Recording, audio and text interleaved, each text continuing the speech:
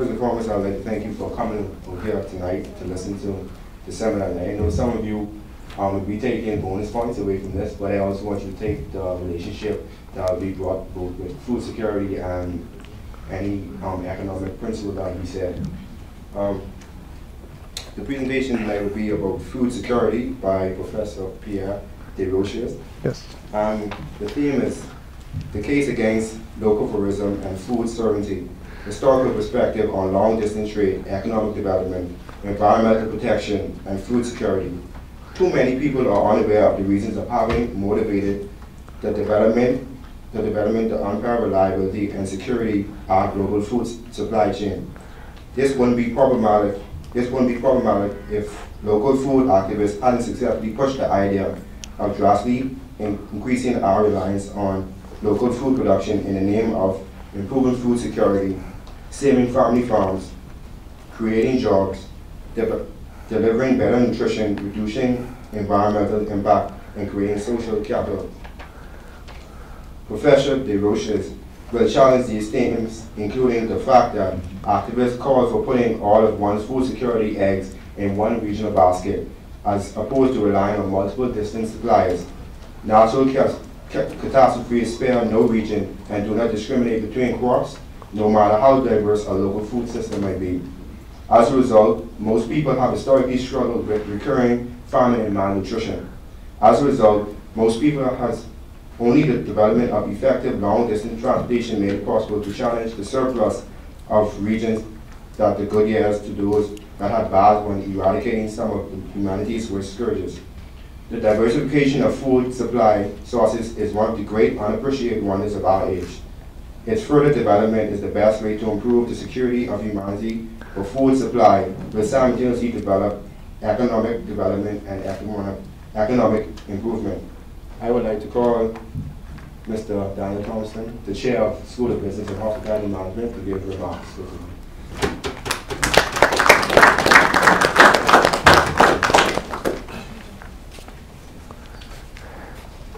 Good evening again to students and our guests, Professor Desrochers and the representatives from the Nassau Institute. Indeed, we are excited to be a part of this, our second seminar for this year. And this represents a relationship that has existed for some time now.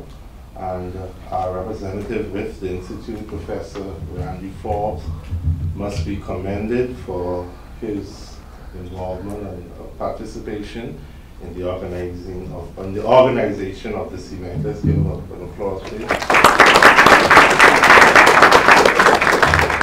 Oftentimes, over the last few years, when the Institute presents at the university, they seem to pick or select topics that are, in my mind, very unique, very sometimes controversial, but nonetheless very current.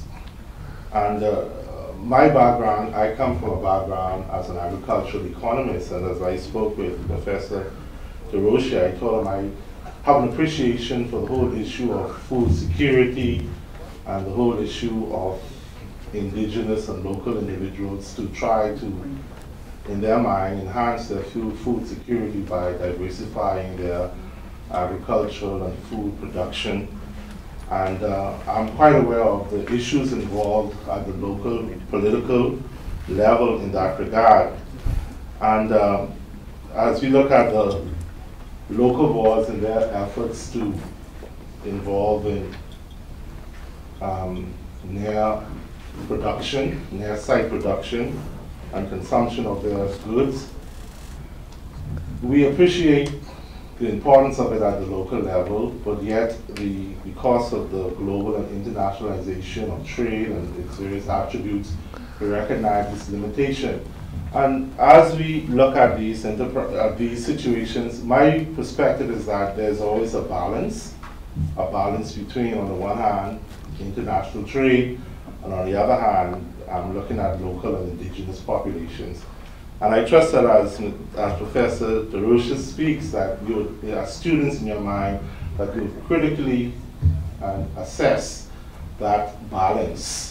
One, the need for trade, and on the other hand, the local component. And perhaps some of his thoughts, will, as I read some of his writings, appear to be very controversial to some degree, but that's a part of what academia is all about. And we welcome that perspective in this forum, and we expect that our students will engage him, question him, challenge his premises, and hopefully produce some good responses, and it'll impact our learning experience here at the university. So we're excited to have you, and of course, speak as you, from your philosophical perspective, and indeed, we will question from our own philosophical perspective as well. Ladies and gentlemen, it is indeed a pleasure and a joy to once again have the institution's involvement in the life of our students so that they can become more critical thinkers. In fact, it is events such as these where students are engaged and exposed to international scholars. These type of forum can help you in terms of developing your future career. Perhaps as a result of these seminars, you may decide to take a profession in academia, looking at some aspects of economics. And so we welcome these seminars. So ladies and gentlemen, thank you so much, and wish you have a successful evening. Unfortunately, I have another engagement, so I will be leaving you shortly, and I wish you all the best. Again, thank you so much.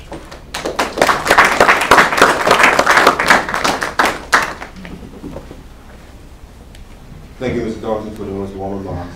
I will now invite Mr. Jeremiah Taylor, our Vice President of the Economic Society of the University of the Bahamas, who will now introduce the guest speaker. Please help me welcome him.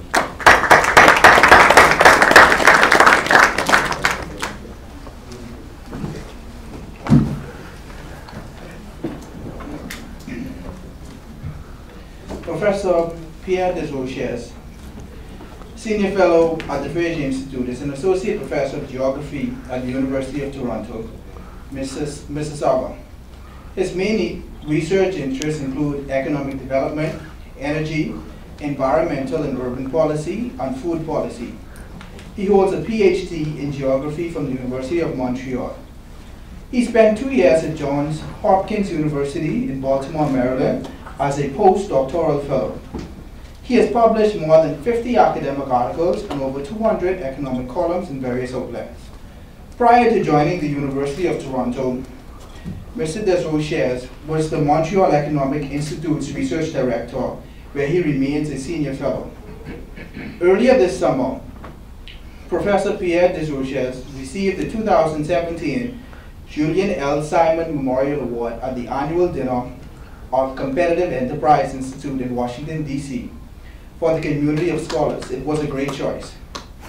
Dr. Desrochers has carried the torch for Julian Simon's legacy for more than 2 decades.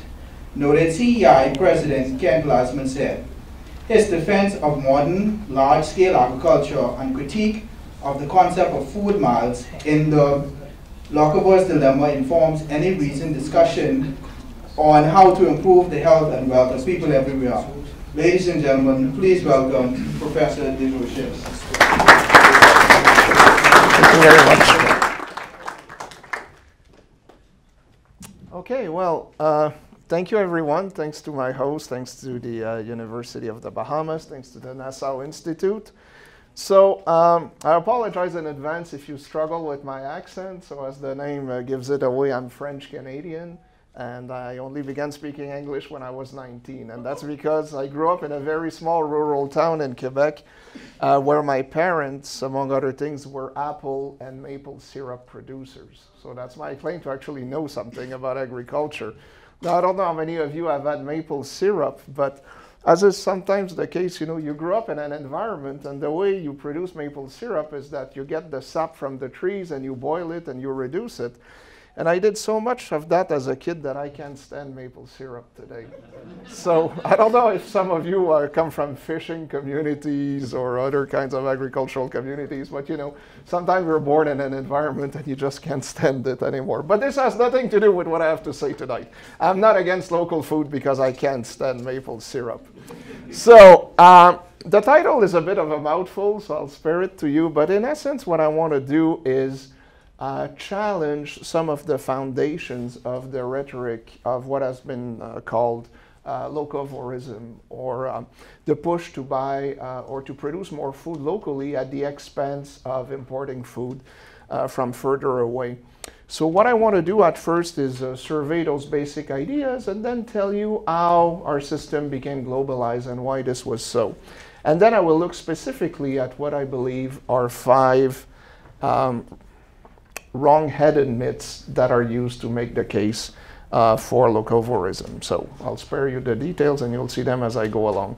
Now I have a lot of images. I apologize, but I believe that an image is worth 1,000 words, and so you'll get a lot of words tonight. So the call of the local. So if you're not familiar with the expression, is this good? Am I speaking okay? Okay. So herbivores eat plants, carnivores eat meat, and locavores eat local. Now, why should we make an extra effort to buy local? So this is something that I got from a local newspaper in Ontario.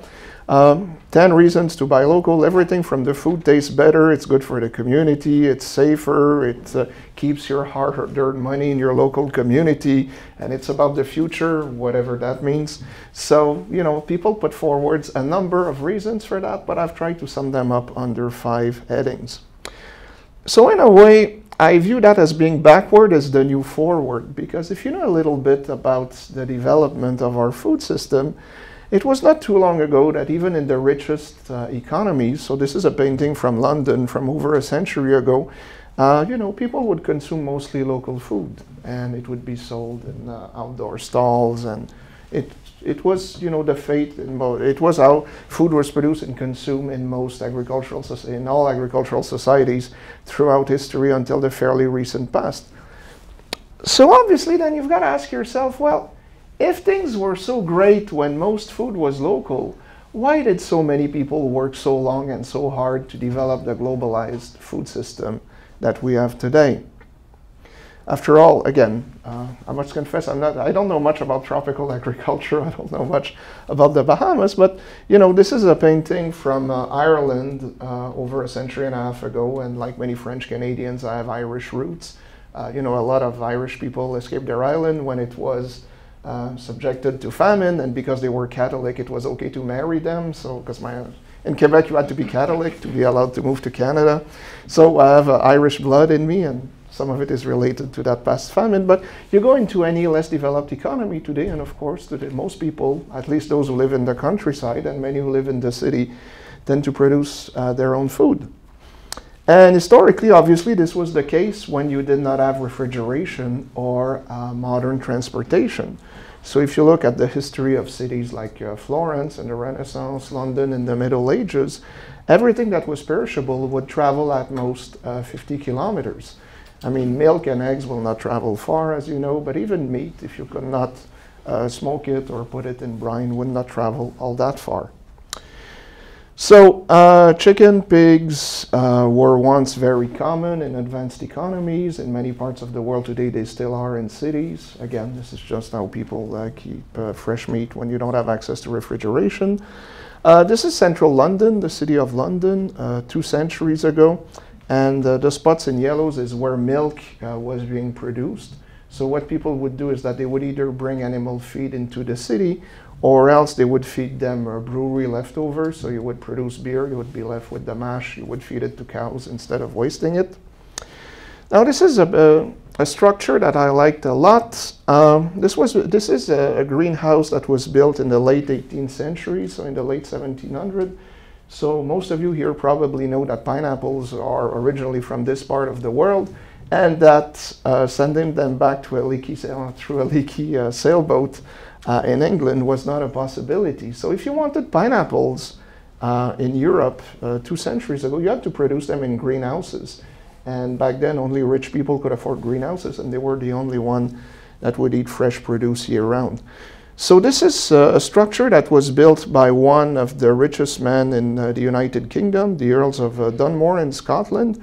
And it's been estimated that in today's money, producing one pineapple would cost 3,000 American dollars. You could buy a horse carriage for that price of a pineapple back then. So that's how much you had to pay if you wanted fresh local food in a place like Scotland, especially in the winter. Now, another thing that people don't realize is that, of course, I was telling you that historically most food was produced locally, but people don't realize how sophisticated some of these systems were. So this is in the suburbs of Paris in the late 19th century. So there are a few things I would like to draw your attention to. I don't know if, okay, do you see the little arrow here? So look at the tree. This is in the winter. You can see those walls here. Walls were built all around gardens around Paris because you could create a microclimate that way, get a few additional degrees centigrade. You can see people are growing produce under what are called cloches. Everything would be soaking in horse manure because the picture was taken before cars came along, and so there was plenty of horse manure available. And in order to create additional degrees, additional heat in the winter, people would put straw mats that they had painted black on top of them.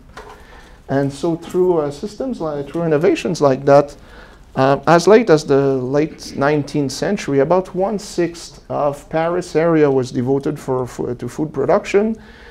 They would grow about 100,000 tons of produce each year. The first thing that people there could produce year-round, even in the winter, were green asparagus. But by the late 19th century, because pineapples are so expensive and so lucrative, pineapples are actually being produced around Paris. By then, the price is not $3,000. I haven't been able to find out much, but there's still enough of an incentive to build around Paris. So this is how the system looked a few years later. Cloches are gone, new systems are created. This is north of Paris, and what people managed to do back then was to convert the sewage system into a source of fertilizer and grow produce in there. This is a drawing of what one of the suburbs of Paris looked like. If you ever travel there, especially on the north side of Paris, because this is the way water naturally flows out of the city, you can still see remnant of that time. You see some of those old agricultural structures in the suburbs of Paris. But then everything changes at about that time. So in the late 19th century, in the early 20th century, what happens is what we call the 19th century transportation revolution. So coal comes along, the steam engine, and out of these come the railroad and the steamship. And so suddenly you've got this marketing plan that says, well, why would you buy crappy local product when you can have access to the best that the world has to offer? So this is an advertisement from Cape Cod Cranberries. So Cape Cod is near Boston, and basically what they're telling you is that, well, why don't you buy the world's best cranberries? You don't need to buy the local stuff. Buy the best stuff. We can deliver it at a price that you can afford. So again, people today don't realize how much of an advance the railroad was, but you can see, of course, a muddy road as opposed to the railroad, the amount of food that you can deliver, the speed, the low economic cost. Steamships come along, so does refrigeration. So I was on TV apparently yesterday, I think it was shown last night, and I was debating New Zealand lamb. Why is it that we import New Zealand lamb? Well, they have the best pasture land in the world for lamb, and they've been shipping the stuff frozen for over a century. Now, this is the Bahamas. I feel like it's like selling refrigerators to Eskimos, I guess, or Inuits. But again, where I'm from, people don't realize that if you want to cross the ocean in a sailboat, you've got to factor in ocean currents and wind patterns. But when the steamships comes along, you don't have to care about these anymore. You can go anywhere, anytime, and suddenly the whole world opens up and prices go down and quantities that can carry on these boats goes up. So the result is that our food supply becomes increasingly globalized. So historically, the things that would travel well at first were either very expensive or had no problems in terms of preservation. So things like dry cod, wheat, sugar, coffee. But of course, beginning in the late 19th century, frozen products, canning, refrigeration, other things come along. And over time, the world's food supply becomes less and less globalized. So by the early 1900s in New York City, people consume produce products that come from all over the world, either the American inland or tropical locations like this one, or even much further away. So tea, sugar, meat are things that the emerging middle class can afford, which was not the case before. So the author of a book written in 1903 said all these things are found in a great majority of households, and this is a good thing. One of the first tropical products that finds its way to the United States market is bananas, because as I'm sure you know, bananas don't need to be refrigerated. I mean, you can trigger their ripening. Nature provides the packaging free of charge. And again, bananas are the first tropical commodity that poor people in the United States can afford. Okay, so what happens if you you look at it from the perspective of a bird, what changes occur in the landscape of the United States with the transportation revolution? Well, urban agriculture is driven out of cities. As you can imagine, land value in places like Paris was extremely valuable. The city is growing. People want to build houses, factories, other things.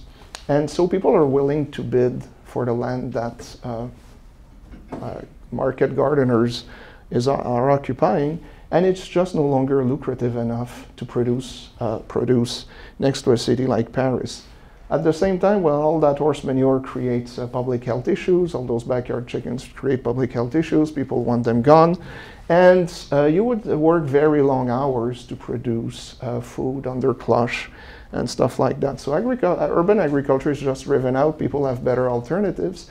And what happens is that in rural areas where people were trying to produce a little bit of everything to satisfy their own needs, it becomes possible because of the railroad to specialize in what you do best and export that stuff to city, and with the money that you earn to buy a wider array of goods. And so people stop trying to just to survive and specialize in what they do best.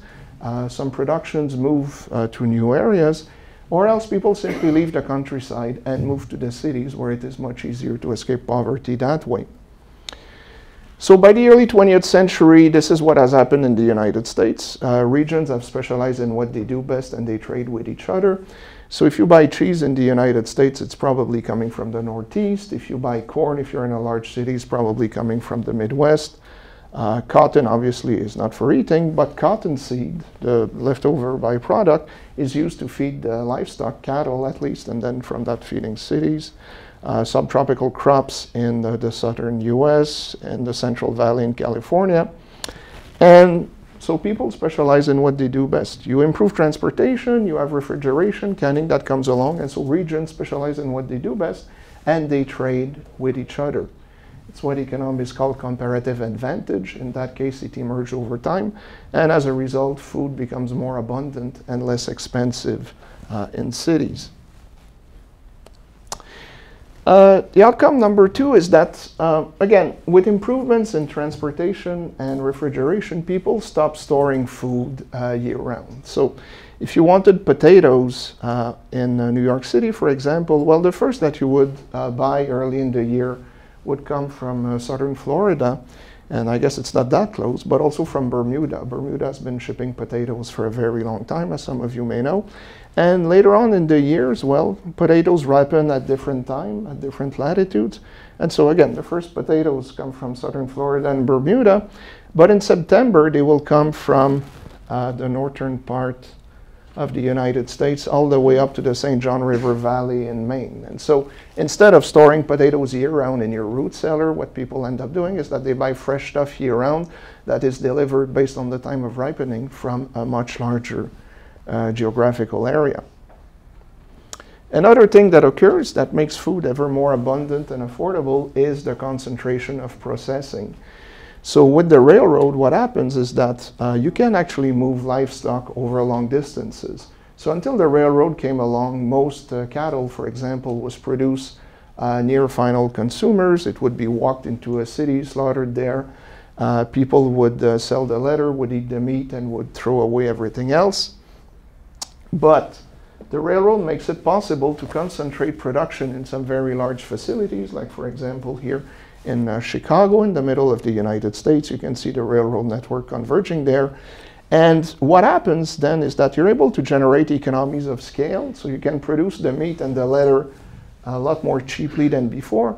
But at the same time, because you've got this mountain of waste products, there is an incentive to create as much value out of the stuff as possible. I mean, you pay for the whole animal, so you will try to make, to extract value from the bones and from the organs that were not consumed by people. So this is what people do with things other than meat and leather in the early 20th century.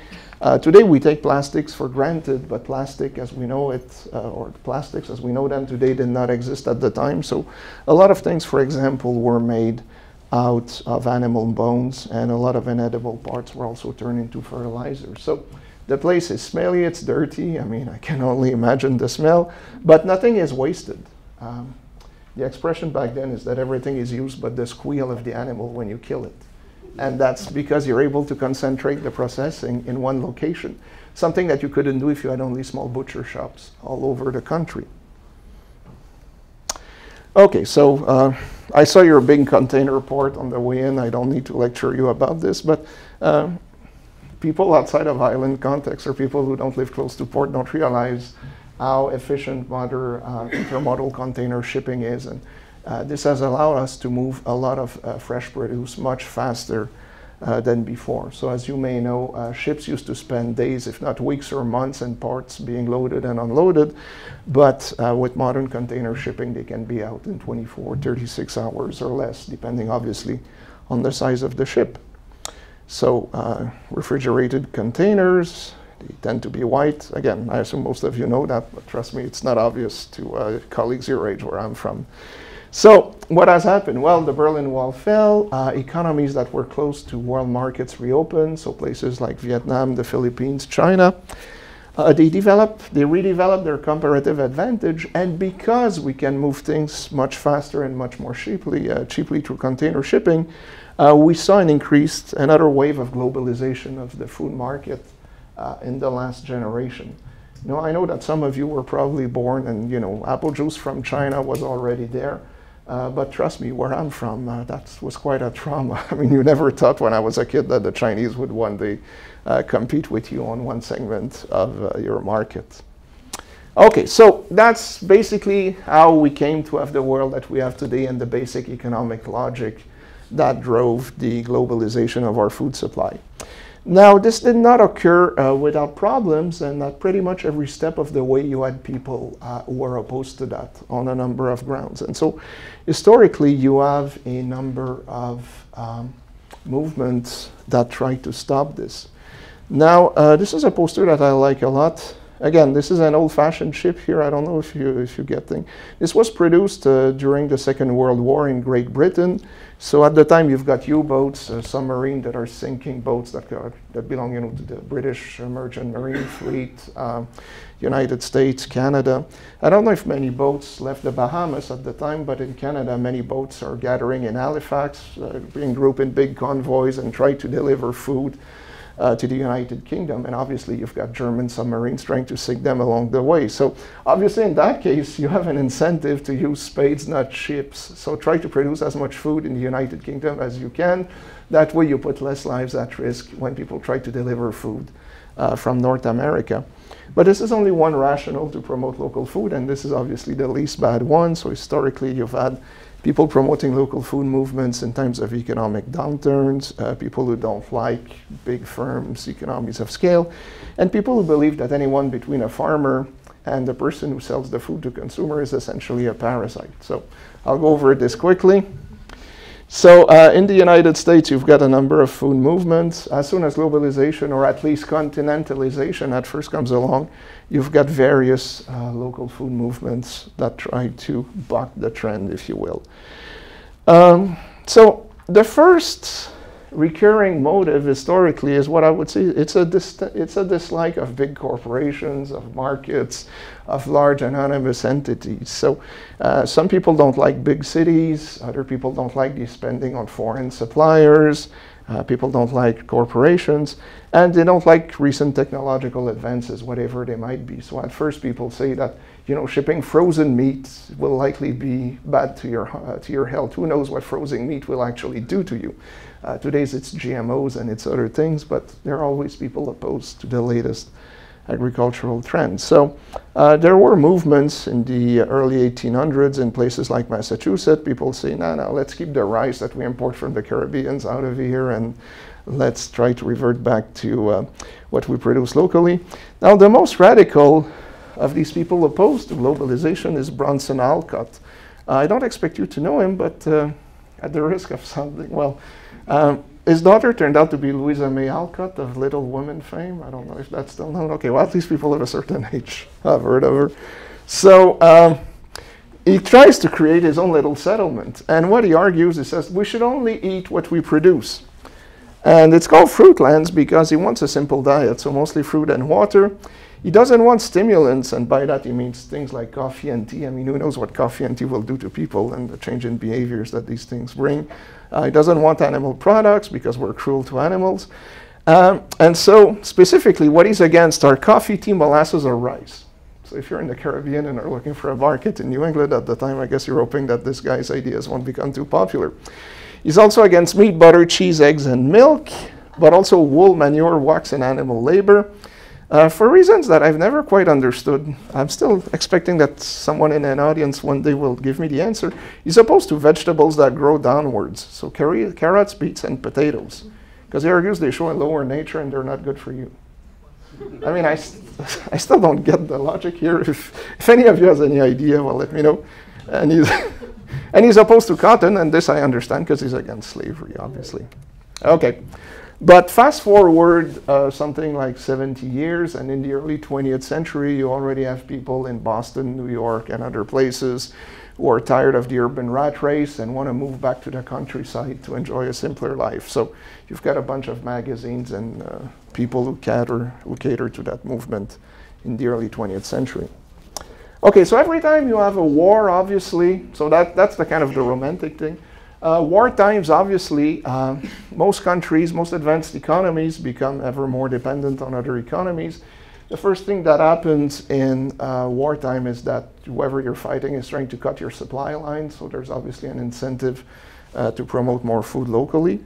But what's interesting about those movements is that they never last. Once the war is over, people revert back to buying cheaper stuff from elsewhere. This is a poster that's 100 years old. This was produced by the United States Department of Agriculture in 1970s.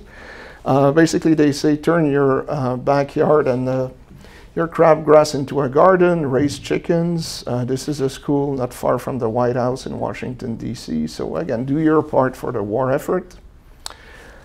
But already in the 20th century, a number of people are worried that, especially immigrant kids who live in cities, in factory districts, don't know anything about agricultural production, so there is an incentive to promote local gardens or school backyards, convert school backyards into gardens to teach kids about agriculture. So some books from about a century ago, some on school gardens, children's gardens.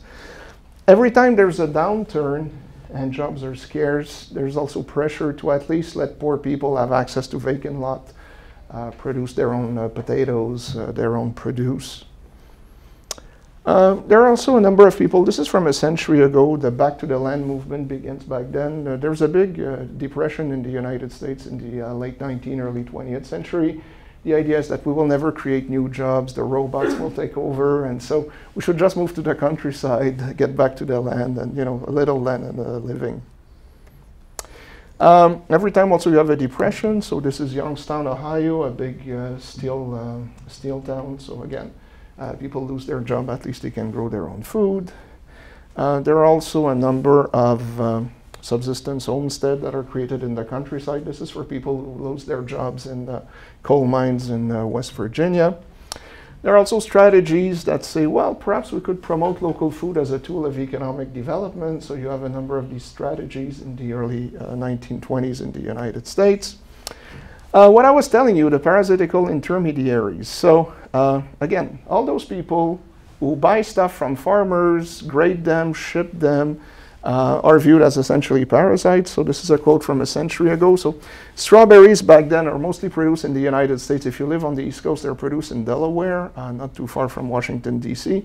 Then they're shipped to Philadelphia, and then they're shipped back and they transit. And basically what the fellow argues here is that any quality that is left in the berries after they've traveled so much is due rather to the providence of God than to the wisdom of man. So transportation is viewed as wasted values, and intermediaries are parasites that don't add anything. So this has always been another recurring concern. Okay, so I've limited myself to American examples, but you say you have the same rhetoric elsewhere, so a few examples of mine that I really like. The Empire Marketing Board. So in the 1920s, there is a movement to promote purchases of goods produced in the British Empire. So in that case, local food is defined as the whole British Empire. So the Bahamas were obviously part of that, but I couldn't find a poster that dealt specifically with the Bahamas. You've got posters, you know, from India, South Africa, Rhodesia, and other parts of the empire. But, you know, a growing export trade is the basis of British prosperity. Support your best customer. Keep your money in the empire. So the empire then is considered local. So buy British for the empire at home and overseas. Dictators the world over are also very keen to promote local food whenever they take over. So this is Mussolini, fascist dictator in Italy, when fascist actually meant something as opposed to today. Editorial comment. Soviet Union. Nicolae Ceausescu, he was a communist dictator in Romania. You're too young to know anything about him, but older people will probably agree with me that he met the fate that he deserved. So, and I'll leave it at that. You can Google him, Nicolae Ceausescu. So one of the first things that Mussolini, the fascist dictator of Italy, does when he takes over is to try to boost wheat production in Italy. He will achieve his goal, but he can only do that by cutting down on the production of citrus fruit, olives, grapes, things that Italians are actually good at. And so he achieves his goal, but the price of wheat goes up and the other stuff is less available. But he wanted to cut Italy's dependence on imports. Okay, so the thing is, though, every time people are free to do what they want, they don't care about these movements. They don't buy from the British Empire. The war is over, they begin buying from other locations. Why is that? Well, what I argue in the book and elsewhere is that the alleged benefits of locavorism, of buying local food at the expense of international trade, are simply non-existent. And people realize that very quickly. So let me first state the obvious. As far as I know, we don't import food from outer space. So, you know, we don't import food from the moon, from Mars. I don't know, stranger things might exist. I have no idea. But the implication is that, as far as I can tell, good quality, affordable food needs to be grown somewhere on Earth. So at any given time, the best apples, the best sugar cane, the best pineapples will be grown somewhere. And it obviously makes sense for people who grow up next to these productions to actually consume the stuff, because it's the best that is produced the world over. The problem then that I have with local food movements is that it's not pushing local when it's sensible.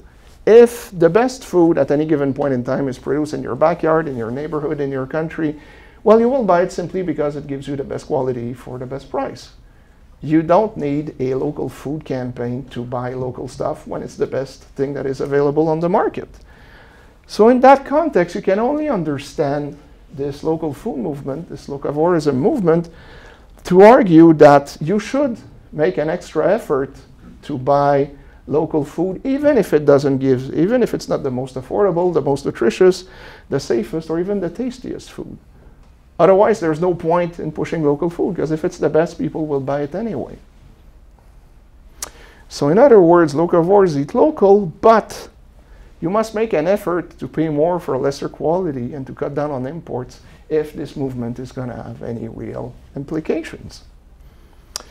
Okay, why should we do that? Well, one argument that is put forward by local food activists is that we don't know our farmers, and therefore we're spiritually or socially poor as a result. say, okay, fine. I mean, I don't know who produces my food, and perhaps if I got to know who produces my food, I'd feel better, and it would help the local community. So again, get rid of all those parasitical intermediaries, buy directly from the farmer through community-supported agriculture or some other scheme, and forget about barcodes and brand bullies. Buy stuff from the people you know rather than from your supermarket. Okay, the problem is that if you go back in time, you see that people were forever complaining about local food producers. They would add rice powder to milk, they would add chicory to coffee, you could not really trust what you were buying locally. And this fellow here is a German who relocated to the United Kingdom, and he published something called A Treatise on the Adulteration of Food and Culinary Poison, and he describes the various ways local retailers will add stuff in the food that they buy. Nowadays, the main problem that you have, and I don't know if the joke will work here, is that the only true local characteristic of an apple that you will buy at a farmer's market in Toronto is that it might come from the local Costco. There's repeated frauds. There was again a report on the Canadian Broadcasting Corporation not too long ago where they follow farmers who grow corn on their farm. They have a farm, but then what they do is that they go to the central terminal in Toronto, they buy apples, they go to the farmer's market, they say, oh yeah, I have a farm, that's from my farm. No, it's local, at least they got it at the central food terminal in Toronto, but it might be from British Columbia, Washington State, what have you. And this reminds us why brands, grades, and standard emerge historically. How do you establish trust in a market when you don't know the producers? Well, typically you tend to trust the brand. And the brand emerged, again, so that food could be gathered from multiple producers. And you knew, for example, Quaker Oats in the United States was one of the first brands. The people who created that had nothing to do with Quakers. They knew that Quakers had a good image. I mean, they were Anglicans or something, I have no idea. But even though they might have lied about this, you knew that when you bought your box of Quaker Oats in Montreal, Buffalo, Miami, or Los Angeles, you would get the same stuff, basically. And so trust in a market is established to brands. Or else when you go and you see those apples that all look similar, for example, it's a particular grade, well, they were selected that way. And that's how you build trust when you don't know the producers. And so what I would argue is that typically when you go to a farmer's market, you pay more for your food. You typically need to drive the extra mile. Often you have bad parking conditions. And as a result of all of that, you have less money and less time to do other things. Coach Little League soccer, give to your local church, or what have you. So local capital can be built up in many ways. And if you spend more money and devote more time to acquire your food, well then you have less of other opportunities to contribute to the creation of social capital. Okay, in terms of economic prosperity, again, nobody would bother importing food from long distances if it was not cheaper for the same quality.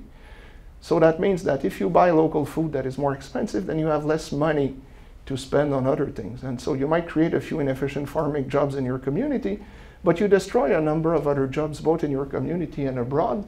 And having less money to spend is not a good way to create wealth and improve standards of living. There's also the issue of economies of scale, but also especially from less developed economies. All economies develop by selling stuff to people who are richer than them. I mean, that's one of the basic laws of economic development. So if you block access to your market from people whose best path to development is exporting agricultural product, how is that helping them? So you're penalizing local consumers in economies where people have more money, and you're penalizing producers in economies where people have less money. You don't create economic development that way. Okay, in terms of the environment, the main issue is what has been known is what is now known as food miles. Are you familiar with the expression? No, yes, okay, well, okay, basically the idea is that things are the same everywhere, and if you buy local product, basically you don't need to move it over long distances. Long distance transportation today is powered at 95% from carbon fuels, various petroleum products, diesel, bunker fuels, gasoline in lesser cases. And so the idea is that when you buy local, you cut all this transportation away. Now maybe you'll get the joke here. So these are apples. And this is an apple where you have both a palm tree and an apple tree. I didn't do that, but if you know where that island is, I'm still looking for it. I'd like to know the ecosystem that can both support apple trees and palm trees of some kind. So in other words, food miles are obviously valid when everything else is equal. But you know, I'm a geographer, and you might say, oh, why are we wasting taxpayers' money having geographers teaching geography courses? Well, one of the rationale for my existence is to remind people that the world is not the same, not everywhere is the same. And there are such things as locations that are better to produce certain commodities than others. So for example, if you look at two island nations that are at roughly the same latitude, although at in different hemispheres, the United Kingdom and New Zealand, you might think, okay, well, are there big production differences between New Zealand and the United Kingdom? Surely not. Well, actually, there are. And so, for example, in New Zealand, using the same amount of input, you know, labor, fertilizers, pesticide, fungicide, what have you, you can produce 3 times more apple, 4 times more lamb, and 2 times more milk solid, you know, everything from milk powder to casein to dairy products generally, than in the United Kingdom. Why is that? Well, in the case of milk solid, for example, the pasture land in New Zealand is actually of much better quality than the United Kingdom. So clover was imported in New Zealand. It became rampant everywhere. So the New Zealanders are also very good at managing their pasture.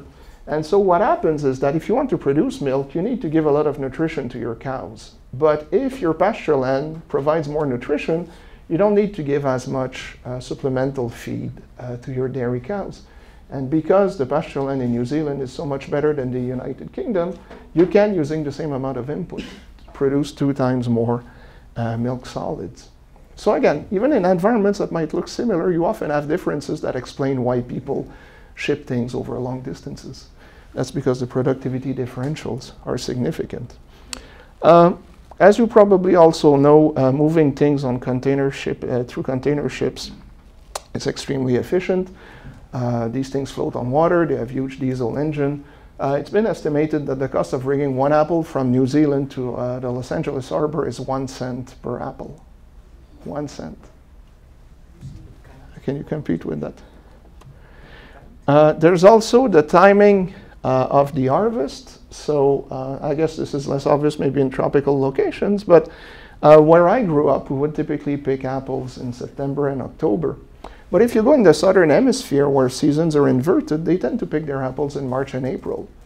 So in Canada, for example, if you want to consume an apple, a local apple in May or June, well, typically you pick it in September and then you keep it in cold storage for several months. Or you can import apples from New Zealand that were picked like 2 or 3 weeks before and see them delivered into your supermarket. So the time of ripening, the time at which you pick your apple, in that case, more than makes up for the fact that you would leave your local apples in cold storage. So it's often, you know, when are crops produced in particular parts of the world, and how much storage do you need to do to deliver that to local markets. But of course, this works both ways. So New Zealand produces a lot of kiwis, but at certain times of the year, when you go into New Zealand, you will see kiwis from Italy. And again, it's the same logic. They ripen at very different times, and so it's storage against transportation. And in most cases, transportation is cheaper and therefore has less of an environmental impact than storage. So overall, transportation in the United States, that's a rough figure, take it for what it's worth, but long distance transportation is about 4% of the environmental impact of food production, whereas the production, you know, again, irrigation, water, preparing the seeds, pesticide, fungicides, about 83% of the environmental impact.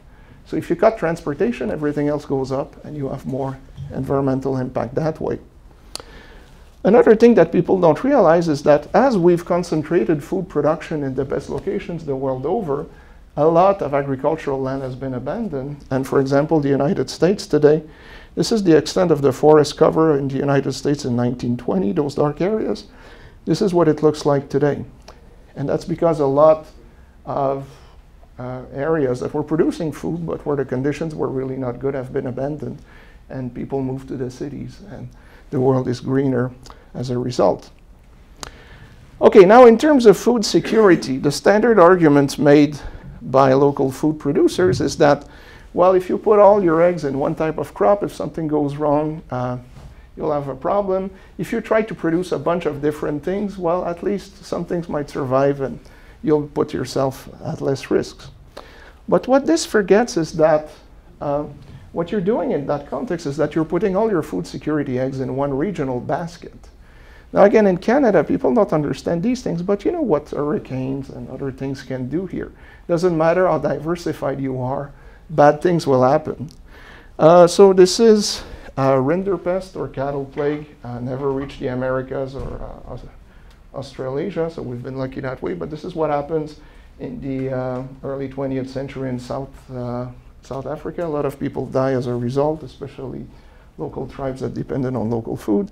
But again, in some parts of the world, you've got a bunch of insects coming over. They eat everything. They don't discriminate. Flood, frost, where I'm from. Frost will kill anything if you have a late or early frost. And so what we know from the analysis of the historical data is that historically most people suffered from famine and malnutrition the world over, whatever their agricultural food system was. Famine were only terminated or vanquished as people became less and less dependent on their local food shed. So the more you rely on multiple suppliers, and the more you're part of that globalized chain too, the more you can either help people who have bad harvests by sending your surplus, or the more these people can help you if you have a bad year. And so more trade, more sources of supply actually make you more food secure. This was something that's been understood as long as long-distance transportation has been available. Okay, I'm almost done, bear with me. Mid-5, nutrition and safety. So the idea is that local food, because it is fresher, it tastes better, and it's more nutritious. Okay, but you have a problem here, because in most parts of the world, local food is only available, you know, for a few weeks or a few months. If that is true, and actually it isn't, because if you freeze your food, it tends to be just as nutritious, then how can local food be more nutritious than getting fresh food from the world over? If you have to can your food, if you have to put it in your root cellar, how can that be better if the idea is that fresher is tastier and more nutritious? Another issue that people don't quite understand is that the things that kill you are not synthetic fertilizers or pesticides, but things that are completely natural, like salmonella and E. coli. And the beauty of the globalized food supply chain is that food tends to be sent, remember that Chicago meatpacking district, but you know, a lot of food tends to be sent to big processing centers where it is tested before being sent back. And it is, there are economies of scale in food safety that you cannot have at the local level. And again, if you look at, for example, the deadliest outbreak, 25 people died in the United States from listeriosis a couple of years ago, that came from an organic farm that did not use pesticides. But these things here are very good at keeping things like listeriosis, that in that case came from manure. It was not handled properly. It did not follow the safety procedures that you would have in a large processing facility where you have very complex and elaborate food safety protocols. So, you know, small might be beautiful, but bigger is often better, and it is typically the case in terms of food safety. I don't know about the Bahamas, but in Canada, you know, the big thing these days is can we trust the Chinese in terms of what they're selling us, you know? What I argue there is that ultimately you don't trust the Chinese, you trust your supermarket and the people that they've bought from. And it might come as a shock to some of you, but poisoning your customers is usually not a winning business strategy. So I think the track record there is pretty safe.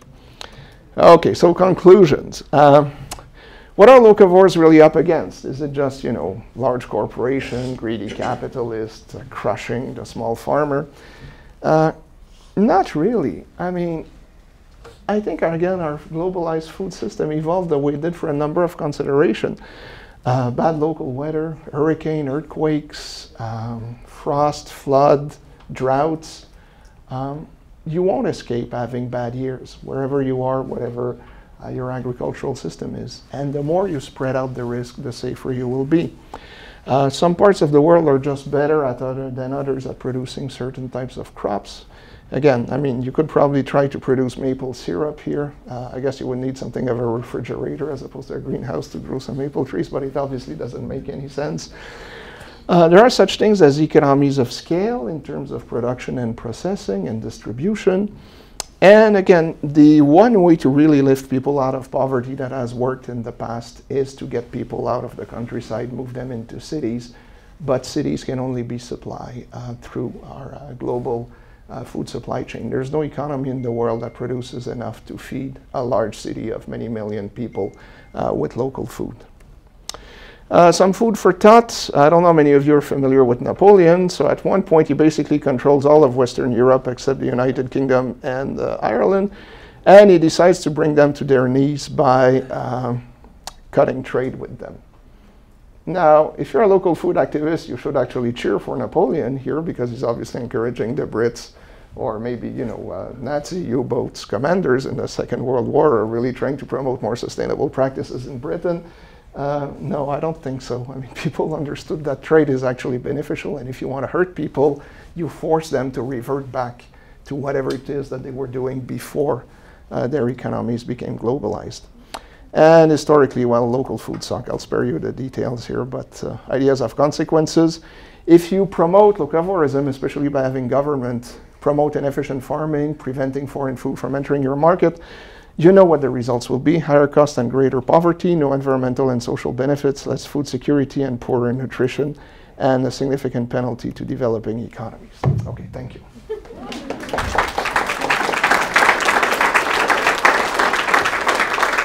So, do I take questions or do you want to match? Is there any questions? Was I so convincing? Can't believe it. Yes, please. You in the Bahamas? Yes. Okay. As far as I know, yes. Okay. One of the challenges we have is we're a young nation. Yes. Okay. And the opportunities that are available to us in the Bahamas are actually from agriculture and marine resources. Yes. Now, we know and we recognize that the form of farming that took place 50 years ago or 100 years ago. And we also know that the technology has advanced considerably. And so we know that some of the methods that we used, let's say, even 25 years ago, those are not going to work.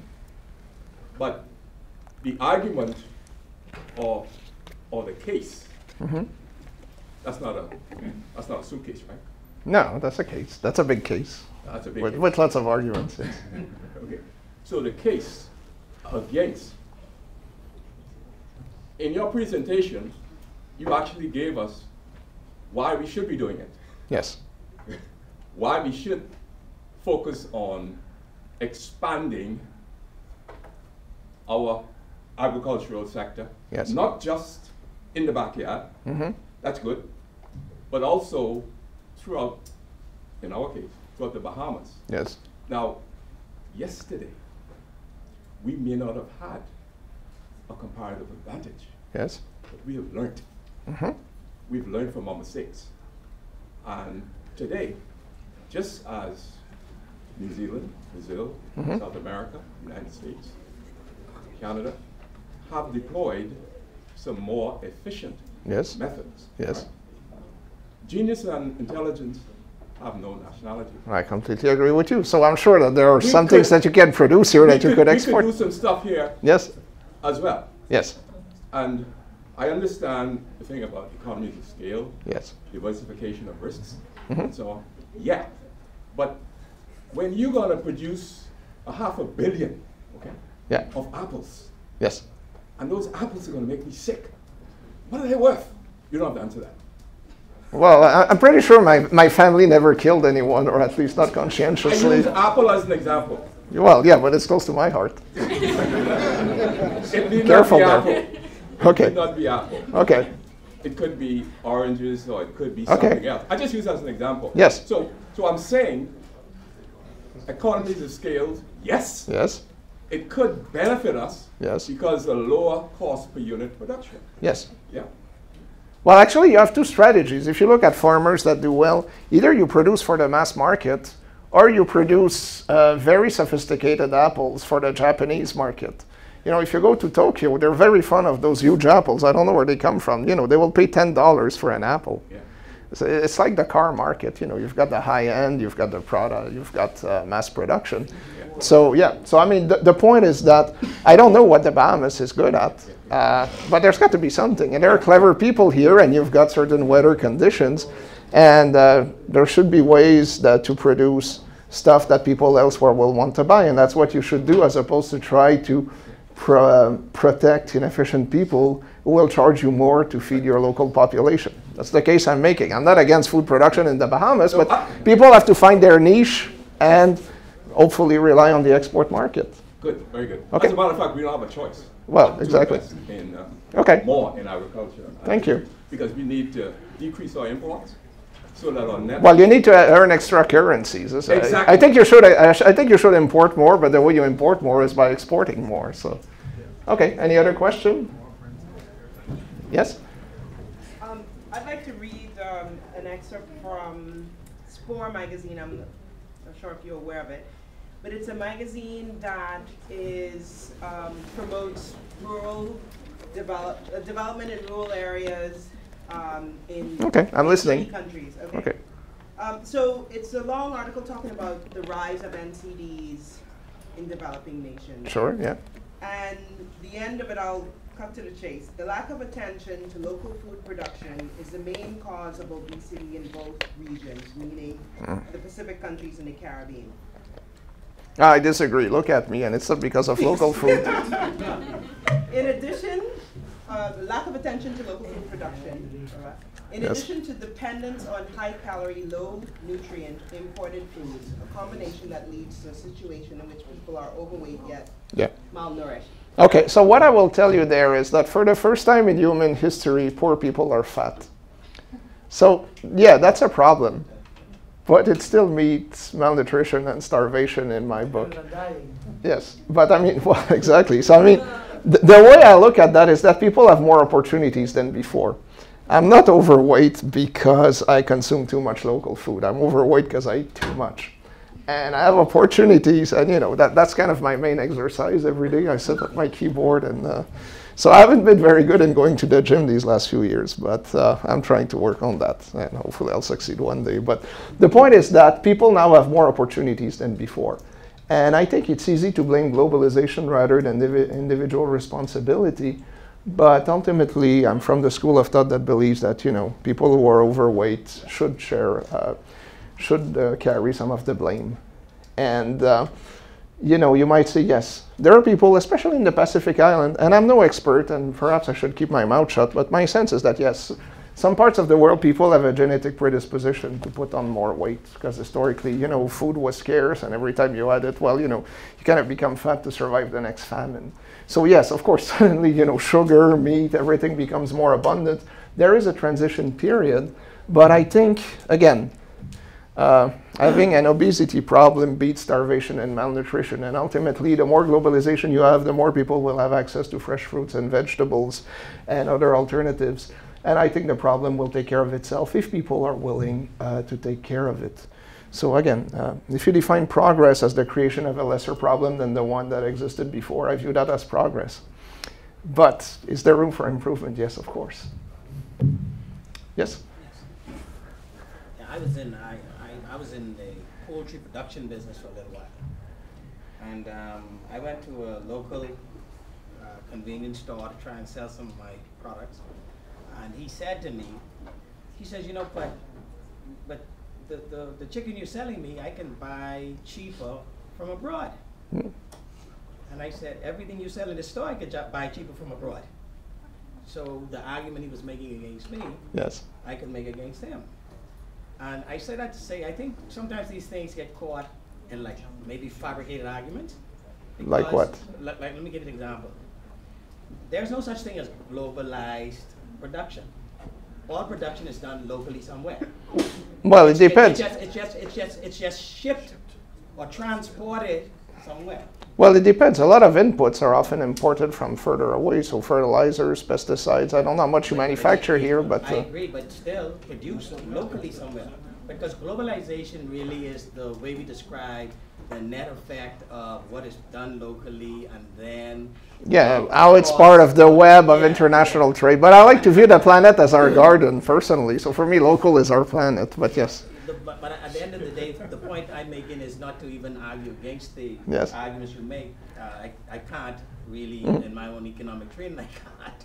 But to make is to say, what you suggesting, I think, is the Bahamas has to find some niches that you're very good at. Its own, exactly.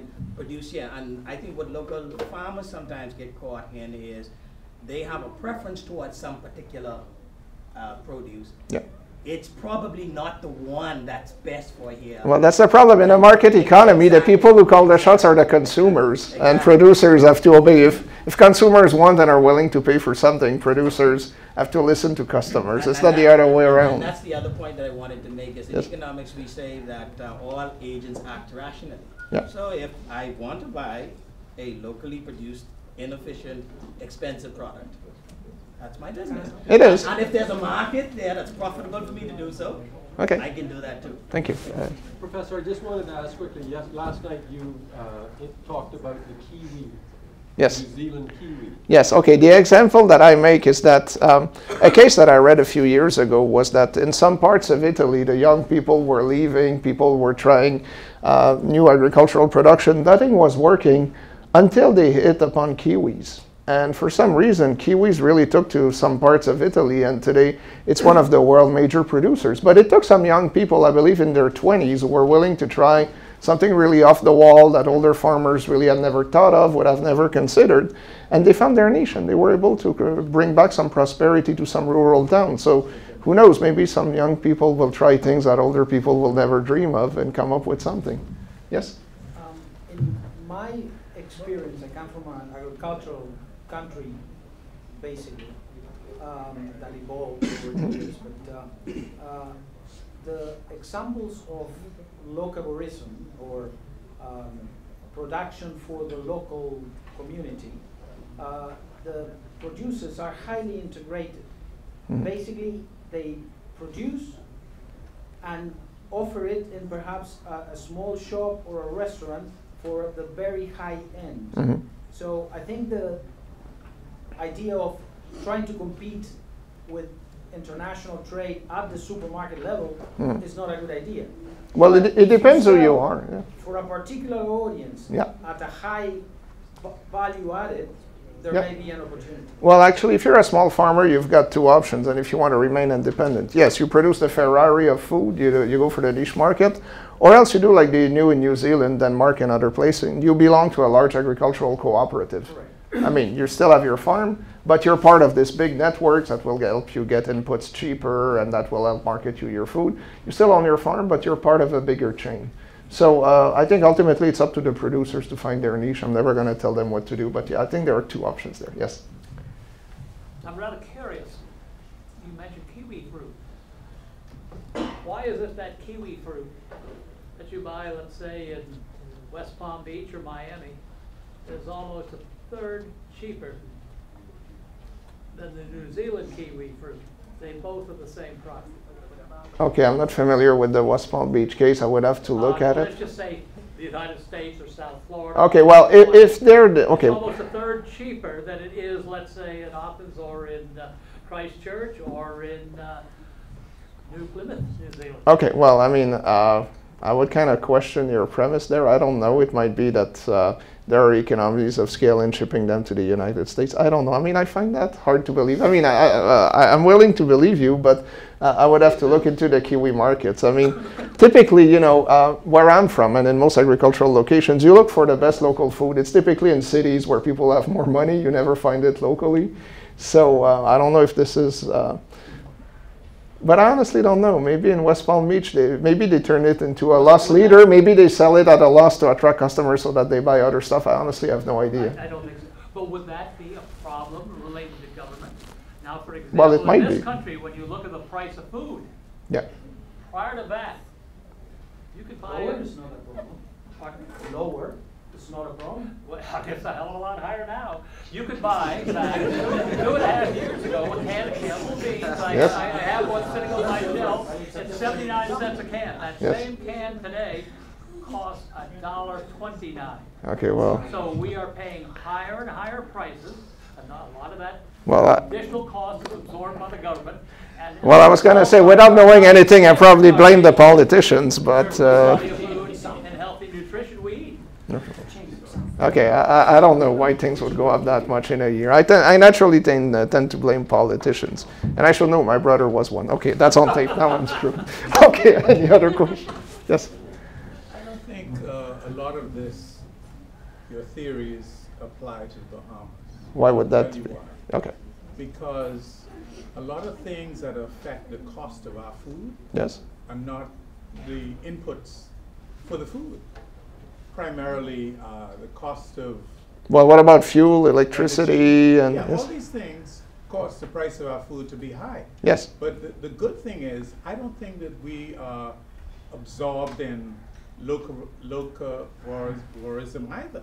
Because we import almost $1 billion worth of food. Yeah. So it means that we have an open mind to other people's food. Yes. But I think that what could be a good premise for us is the point you made, that we should be looking at things that we can grow that is beneficial to us, and that we could look to export to other markets as well. Yeah. So this in itself does not really apply to us. Yes. Okay.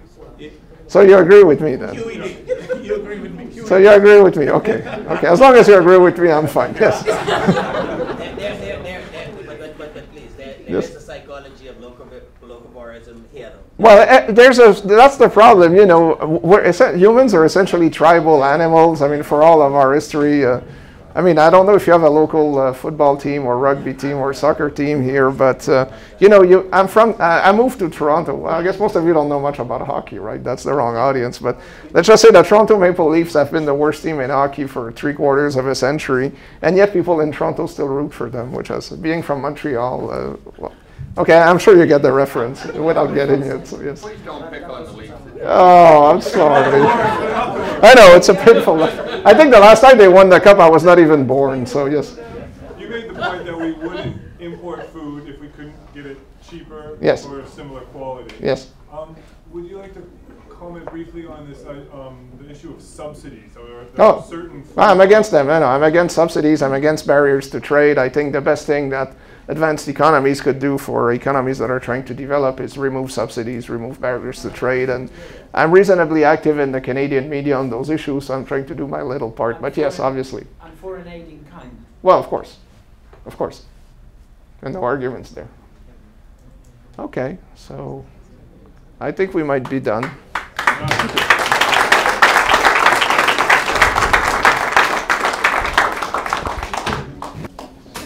Thank you, Professor Desrochers, for a very detailed and effective presentation.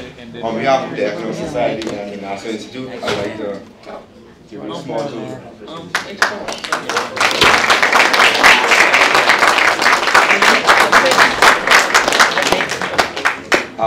I'll now go to Jeremiah Taylor to give a vote of thanks.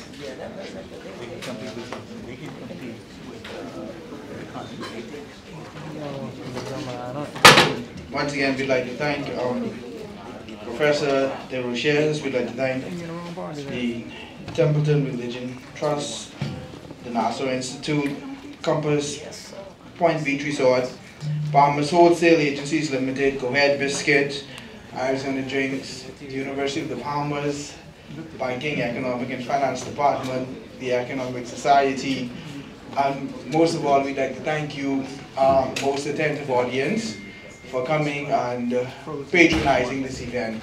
With that, we'd like to say thank you and good evening.